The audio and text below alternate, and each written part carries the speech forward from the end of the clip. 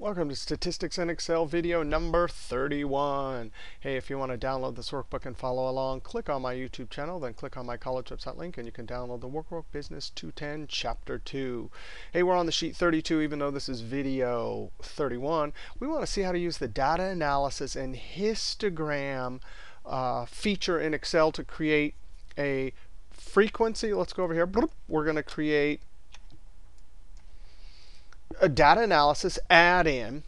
If you didn't add that in and you need to see how, go back and watch video in this series number 8, because you actually have to add in the data analysis feature. And then we will use what's called a histogram. We'll click on the histogram button and it will create a frequency distribution, a histogram, and a percent cumulative chart, all with just a few clicks. Now we have done this exact chart with formulas and pivot tables. This feature works slightly different. We're going to have to give it some upper limits, some bins, and it will then create our frequency distribution, histogram, etc. Now here's our data set.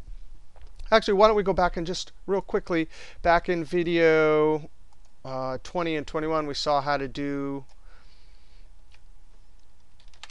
We saw video 21. We saw how to do this with a formula right here.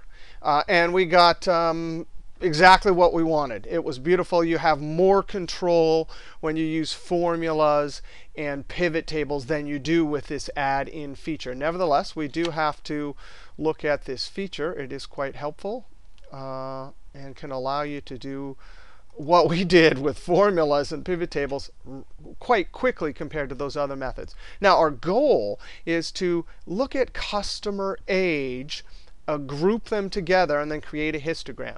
All right, here we go. We're going to go up to data. And if you've added this in, then you'll see the analysis and then data analysis. Boop, and you click on this.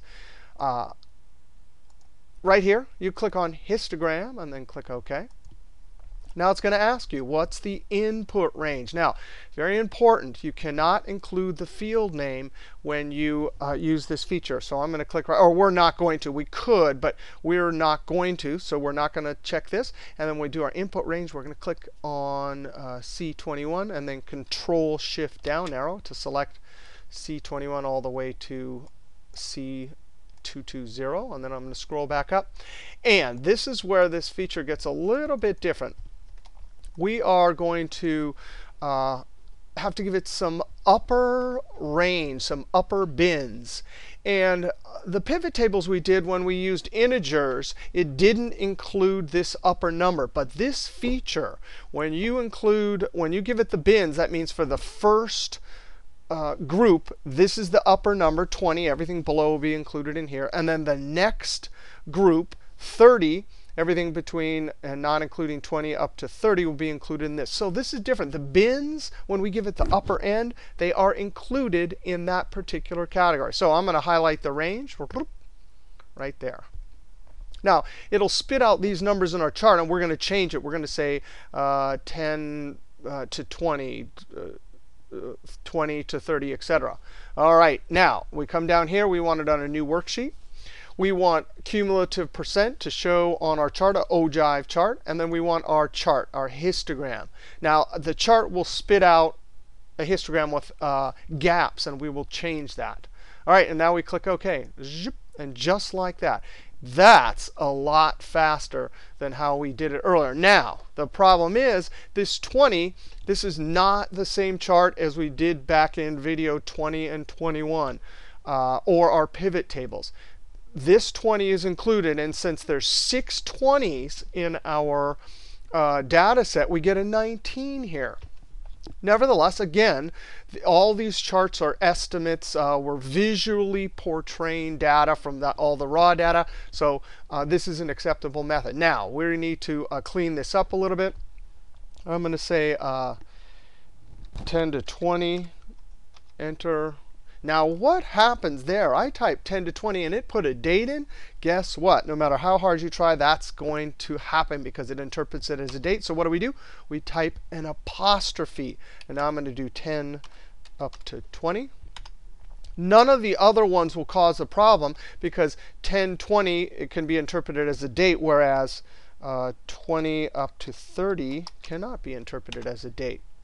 All right, and then 30 up to 40, 40 up to 50. These are somewhat ambiguous because that 40 is not included in this group right here. It is included in this group up here.